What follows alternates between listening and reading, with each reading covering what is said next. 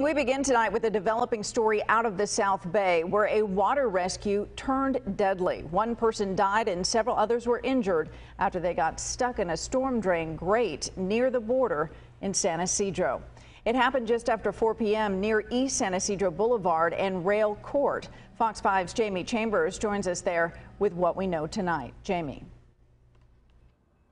Good evening, Kathleen. Yeah, originally the call came out as a single person stranded in a drainage ditch. Rescuers tell us that quickly turned into 2, 3, all the way till 8, and they weren't able to save everyone.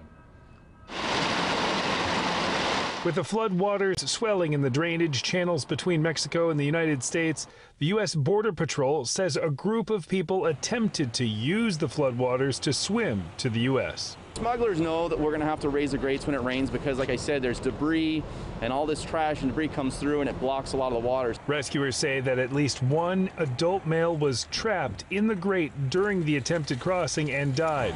7 others were stuck and needed a rescue from the San Diego lifeguards and firefighters. Found a few victims that were stuck in a drainage that led from Mexico to the United States. 3 of the people were rescued and taken to the hospital. 4 were taken into custody by Border Patrol agents. Rescuers say it's common to get these types of calls during these storms. Conditions were unpredictable and waters can be lethal. That water level goes up and down throughout the day. Officials say they have no choice but to raise the grates because of these storms.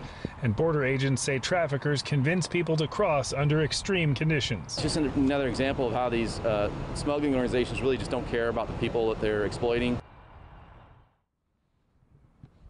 And tonight, Border Patrol agents tell us that they believe that there could be more people involved with that group that attempted to cross the border, and they're still seeking those people out tonight. From the San Ysidro border, Jamie Chambers, Fox 5 News.